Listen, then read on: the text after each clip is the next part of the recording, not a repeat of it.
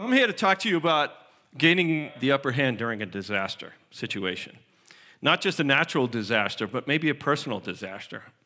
And when I refer to personal disasters, I'm talking about something serious that might happen in your family life. A sudden death, somebody gets cancer, loss of a home.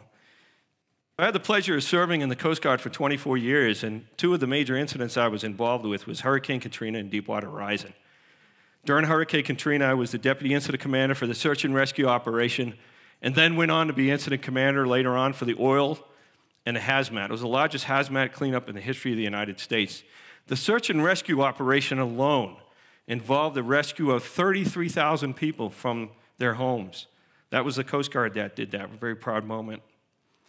And then in Deepwater Horizon, I was the actual Incident Commander for Louisiana and all the offshore operations. Give you a sense of how big that was, we had over 47,000 people involved in that incident and over 6,000 vessels. Folks, that was the largest fleet ever to sail the oceans in the history of the world, even bigger than the D-Day invasion.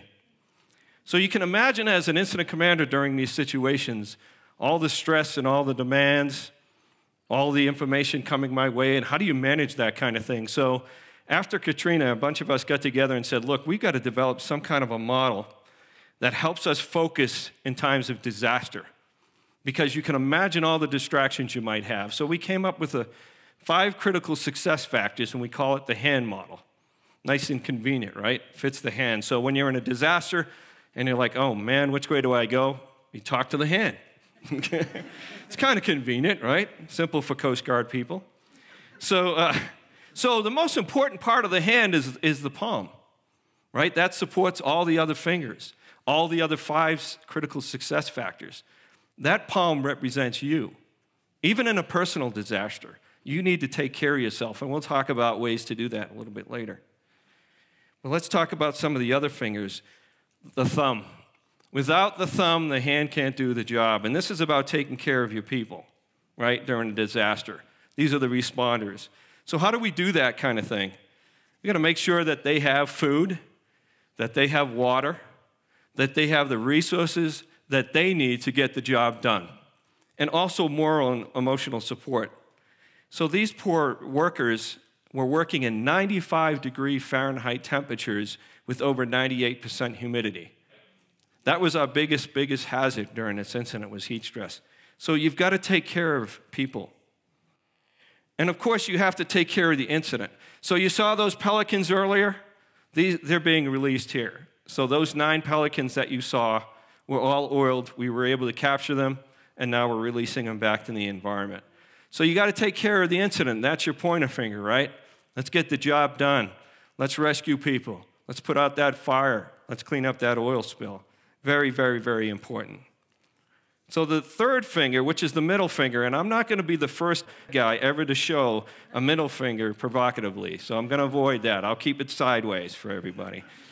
You got to take care of the boss, and the boss is really important. Why is that? Why do you have to take care of the boss? So you can see Admiral Allen, he's in here. He was my boss. This is like 2 weeks into the spill. Doesn't look very happy, does he? So you got to take care of him so that you can get an endorsement at the end of the day for the great work that you did. And of course, his boss was the president. And then the ring finger, right? This is our engagement finger, right? This is the public you serve. This is the community we serve. So that's the key, right? This is about them. So the Deepwater Horizon oil spill, it destroyed people's ways of life. Our mission was to restore their way of life. So that's something you have to do. And we're not just talking about the public, we're also talking about political figures, the mayor, the commissioners, prominent leaders in the religious community. All these people need to be taken care of as stakeholders. And last but not least, not the most important finger, but an important nevertheless, is you've got to take care of the media. Very, very, very critical. So those are the things that you do in a big disaster. And it's really, really important. So I had a friend of mine call me a few years ago. He had something very, very bad happen to him and his family. And he asked me for some advice. And the first thing I told him was, take care of yourself. And he said, well, what else can you offer? You're this big disaster guy. Is there any advice you can give? And I thought, you know what, let me get back to you. So I put together a model for personal disasters, things that happen to you in your life. And it worked for him, and it worked for a few others. This is a slide from Hurricane Katrina. And these people are suffering a personal disaster, wouldn't you agree? It's not just about the hurricane. Fortunately, we were able to rescue and save their lives, but they lost everything. This picture tells a whole story. So how do we use this model to potentially help you with a personal disaster? Well, just like we talked about taking care of yourself, in a personal disaster, you need to do that, even if it means you have to climb a few rooftops to get rescued. Make sure you're taking care of yourself. During the Deepwater Horizon incident, I lost 27 pounds in a month, right? Finally, somebody said, you need assistance to make sure you're eating and you're sleeping and you're resting and you're taking care of yourself, because that's very, very, very, very critical. And what other things can you do to take care of yourself? You got to make sure you're eating right, you're sleeping, you have a good diet, that you're getting rest, and you may need to get some counseling. In the old days, we used to say, just suck it up, you're a man, you're a woman, suck it up. Now we know that the science tells us that that's bad for you, that it leads to heart disease, stroke, stress, anxiety, suicide. So make sure you get help in that regard, because you need to help yourself. And the next group of people you need to help, which is the thumb, is your family. They may need some rescuing as well. So take care of your family. Make sure they're sleeping, they're getting the right food. Exercise is also important. And don't underestimate the power of hugs. Hugs are incredibly powerful. So during the search and rescue operation in Katrina, I got a lot of hugs for what we did. In Deepwater Horizon, I had to give hugs. There was a gentleman, we were in a town hall meeting, and CNN was there, and ABC, and all the cameras, and they were videotaping this town hall meeting. And this old gentleman walks down this aisle with his grandson, and he's crying. And he says to me, Captain, am I going to be able to fish again? And I said, yes, you will, and it'll be the best fishing you ever had in your life. And then I gave him a hug. Did that make a difference, you think? It was honest, it was sincere, and it made a difference in that gentleman's life. Okay? So don't underestimate the power of hugs. You've got to take care of things when something bad happens to you. Develop an action list, and there are plenty of action lists online. FEMA, ready.gov, remember that. Go on there. They have checklists for not only natural disasters, but personal family disasters as well. American Red Cross, Salvation Army. I can go on, but get a hold of these sheets, put them in a binder, and have it ready for not just natural disasters, but anything personal that happens in your life. And probably most importantly, do as much as that checklist as you can ahead of time before something happens. You want to be ahead of the curve. And sit down with your family and have that serious talk, that what-if talk, about natural disasters and personal disasters. The time is to do that is now. And don't forget the middle finger. That's your workplace.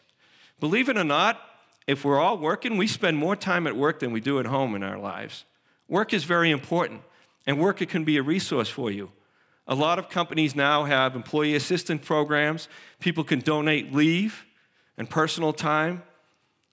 There's also financial aid, loans and grants that you can take advantage of. And suppose you don't want to deal with all the employees. Find a spokesperson at your workplace that can help you and represent you in times of disaster or need. And they can be your spokesperson. But don't forget work, because eventually you're going to have to go back there. The marriage finger. You know what? When a disaster happens, sure, you're in sea, you're in a boat, you feel like you might drown. It's dark and stormy, there's noise, there's distractions, there's all kinds of demands, but there's a boat behind you. And these are your close friends and your extended family. Whether you realize it or not, in a disaster, these people are also in a boat. They're not in the same boat as you, obviously, but they're in a boat. And they want to help you out. What a tremendous resource. They'll cut your lawns. They'll shovel your driveways when it snows. They'll provide you meals. They'll provide you transportation. Same thing. If you don't want to deal with them, if you don't want them to be a distraction and a noise, find a spokesperson to represent you to talk with these folks. They want to help, and they can be a very, very valuable resource in times of crisis. And then, last but not least, media. And what I'm referring to in a personal disaster is social media, the social network. A lot of bad things can happen on Facebook. I recently heard the story of a couple whose business closed. It was a very popular business. And everybody was wondering, geez, I heard so-and-so died. Well, I heard they had a divorce. Well, I heard they got in financial trouble. Well, I heard there was illegal gambling. This was all going on the social network. Reality, all they wanted to do was retire. Okay? Perhaps a more tragic story is a story many years ago of a young teenager who lived right next door to me, who died of an overdose. And unfortunately, the texts were going around saying that he committed suicide. They were going around claiming that he was using illegal drugs. All kinds of negativity, and probably the most horrific thing was there were pictures of him when he was dead being texted around. A very, very sad situation. Never knew what happened to that family. They left town and they never came back. But the reality is, so how do we deal with this? You got to get ahead of the story. You got to get ahead of the narrative. You got to tell your story. Now, if it's a dark situation, maybe you don't want to tell it. That's fine. That's your choice. But you got to get ahead of it. Now, how do I do this? Well, that boat full of people, that extended family that we talked about, and those close friends, I guarantee you there's a social media warrior in that group. And it's probably some 18 or 19-year-old kid who just is dying to help you. Okay? So take advantage of that resource and get ahead of the narrative. Tell your story so that somebody else doesn't do that. So you're thinking, man, all this stuff, how can I do this? Is it really possible? There's a lot of things that go on in a personal and a natural disaster. Use the resources that are available to you, including myself. I'm Roger Laferriere. I'm one of your neighbors, and it would be my pleasure and my honor to help you get through a personal storm. And last but not least, remember the hand model. Talk to the hand when disaster strikes, and most importantly, take care of yourself. Thank you.